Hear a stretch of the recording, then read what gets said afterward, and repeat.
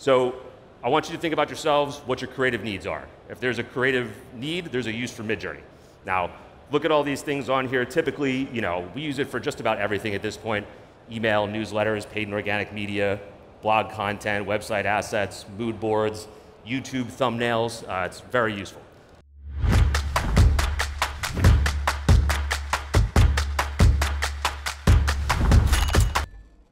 So, breaking down Midjourney, in typical AI fashion, they happen to go and release a major update a week before this presentation. So basically a lot of what I was talking about had to get reworked, and that's what you have to expect when you work with AI programs like this.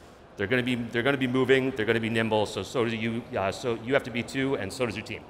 But realistically, the art is in the prompt. That is the most important aspect of Midjourney. Luckily, we've been introduced to the prompt from ChatGPT. So same theory applies here. Clear and direct prompts are going to equal clear and direct output. Ambiguous prompts are going to equal ambiguous output. And really what we're looking for here from a marketing standpoint, we want photorealistic assets. Like futuristic art, abstract art, that stuff's cool, but like we need to put the stuff in our marketing that's going to be client-facing. So the way to do it is you're going to use photographic elements if you want photorealistic output. So Midjourney responds to this very well. It's been trained on images like this. So let's take a look. Basically, this here on the left, you'll see a little bit of cheat sheet. I left that for you guys. But photorealistic elements, these are the things that we want to talk about. Right? If you were a teacher and you were teaching a class on photography, this is what you teach your students. So you want to do things like the subject, style and technique. Style and technique could be like landscape, portrait, street art, things like that. Mood and atmosphere is going to definitely shift a lot of what the output looks like. Details modifier, specific cameras, and lenses. This is very important.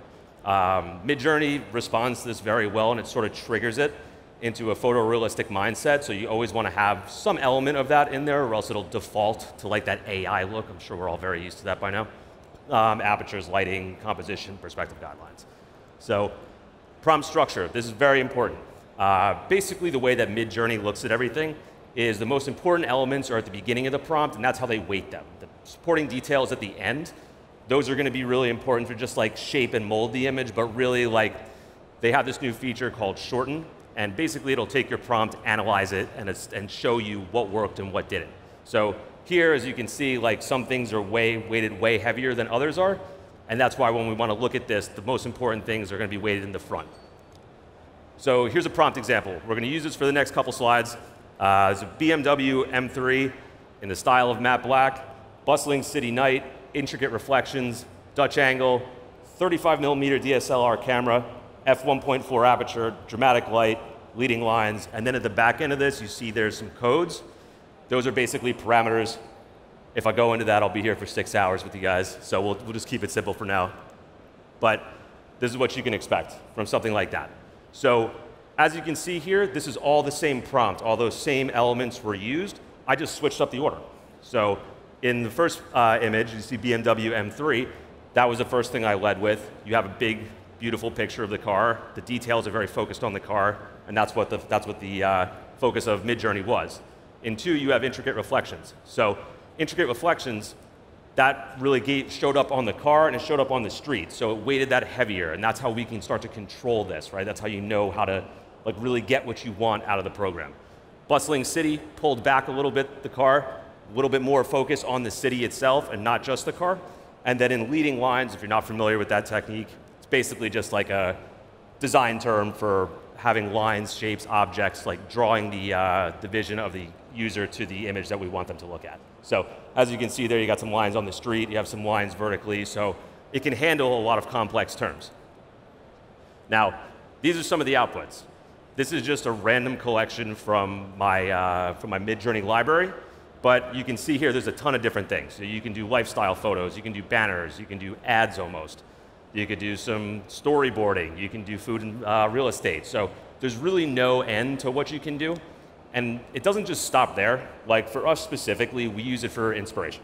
My design team, we have, like I said, 2,000 emails per person that have to go out each year. They can't all look the same. They can't all feel the same. The themes can't be the same. The design can't be the same. So we'll use Midjourney to give us some different looks and feels. Even if we're not going to use this stuff verbatim, like it's good to pull from something like an email over there. We might like one of the elements or the assets or the way it looks from a color scale perspective. So like there's a ton of things here. You can do landing pages, you can do social media assets, and lifestyle photos, product photography, just an insane tool. So how can you systematize prompting? This is where it gets important, when we want to operationalize this. So prompt formulas. This is basically one of the most important aspects of getting this into the operations. Like the goal isn't to create it random every time, the goal is to create a system. So we want these to be clear, digestible, consistent, and replicable. Now, this is a photorealistic prompt. Now, we're just going to take the elements that we utilized in that the last couple images, and we're going to put it into a prompt formula. So you can see here, we just took everything, put it into a condensed paragraph, separated it by commas, and we have a prompt formula. So we're going to use this again for the next slide here. And basically, if you're not comfortable or you don't know these terms, like I don't know what an aperture is. I didn't until I started doing this. You can either fill those prompt formulas in yourself, or you can use ChatGPT. So I'm sure a lot of you have used ChatGPT before in the past. This is pretty simple. So this is a two-step process on how to use ChatGPT to prompt at scale. So typically, just do this first. We want to ask ChatGPT to learn, because we all know it can short circuit sometimes and get a little bit nuts. So what we're going to do here is this is a Midjourney prompt formula. Then we're going to insert the prompt formula, and then respond yes if you understand. Typically, ChatGPT will just respond with something that's very simple and yes, I get it. And then the second prompt, we're going to do let's create a number of prompts. So that could be anywhere from however many you want to do. For subject and detail, so BMW in a bustling city.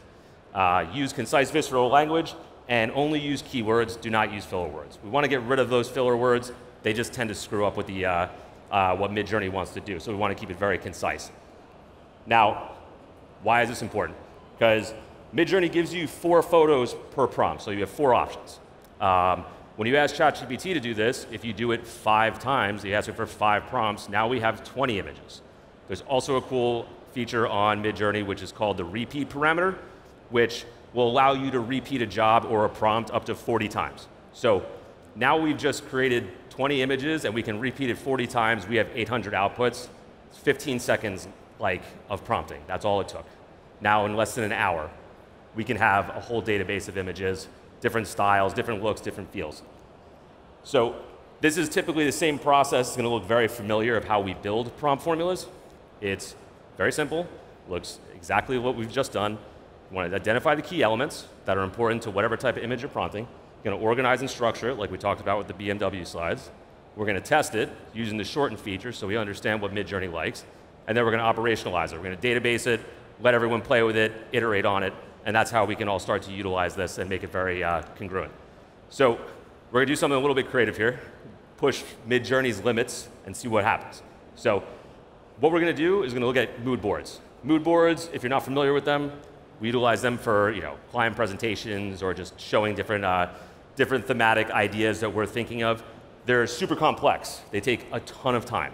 And if you're a designer, you know how crazy it can be to try to put one of these things together. It can take anywhere from 6 months at some point to get something very, very intricately designed. So what we're going to do, start with the same process. We're going to look at identifying key elements. We'll look at some things like theme, concept, style, specific objects and patterns. Obviously, we want the emotion and the purpose in there, some layout options, and some color schemes.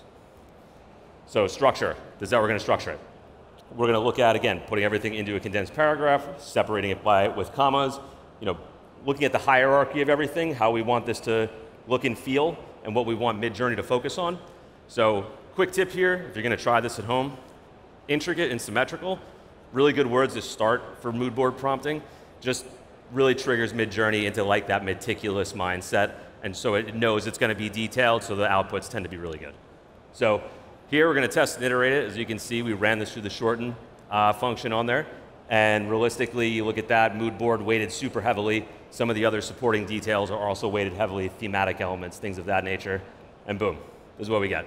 So now we've just basically created something that normally would take 6 months in about 15 seconds. And some of these outputs, I'll be honest, I'm not going to be able to create this ever, really. So something like that over on the left with the North Face mood board, that could cost the designer, that $5,000, $6,000, $7,000. So it's a tool that's pretty insane, especially for something that's this intricate, that's really pushing it. So we can actually utilize this for a lot.